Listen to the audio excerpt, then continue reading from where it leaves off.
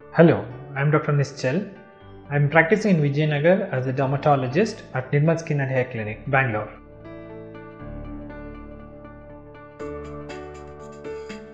Molluscum Contagiosum is a asymptomatic viral infection which happens on any body part.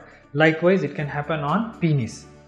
Many times you don't recognize it unless you observe it because it does not give you any pain, itching or discomfort. However, since it's an infection, you need to treat it and get rid of that. How do we get rid of this? Commonly it occurs on the face. Sometimes we do put people on vitamin A based creams, sometimes which helps in improving your immunity and the molluscum just falls off. However, on the genitals, especially on the penis, the skin is thin and tender where vitamin A based creams can give you a lot of irritation. So in these situations, it's better to get rid of it in a single thing.